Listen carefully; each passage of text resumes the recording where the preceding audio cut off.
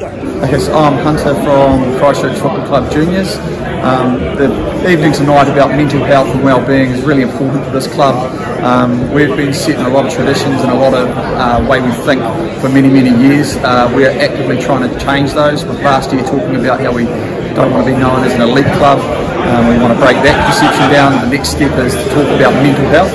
Our older members in particular probably have come from a time where you don't talk about that sort of stuff and it's just rub a bit of salt in it and let's move on with it.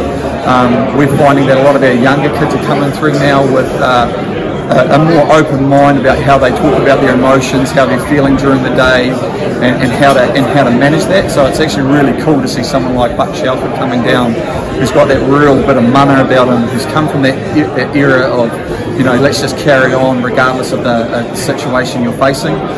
So it'll be really interesting to see what he has to say and get a different perspective from someone like that who gets to look back on his time as an All Black and a sportsman in New Zealand and see how he can actually help us in our mindsets as amateurs and as people in general.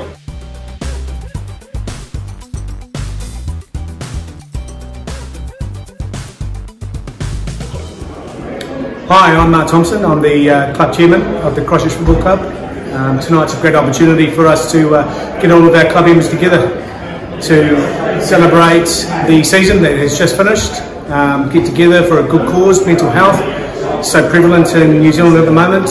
Have a great speaker with Sir Buck Shelford coming and joining us. Just a great opportunity.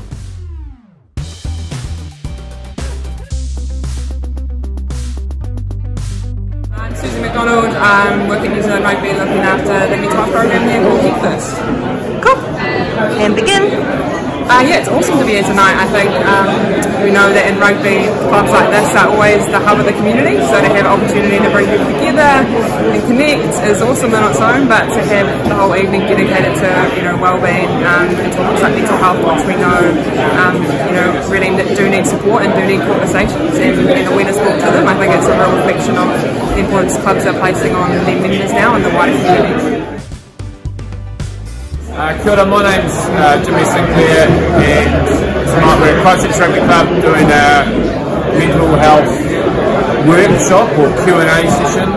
The reason why we're doing this tonight is just educate and upskill people's understanding around how do we take care of people's mental health and not just spend so much time on people's physical health. I think last year COVID taught us a lot about getting a better understanding of what's important in life and how do we take care of each other within our communities.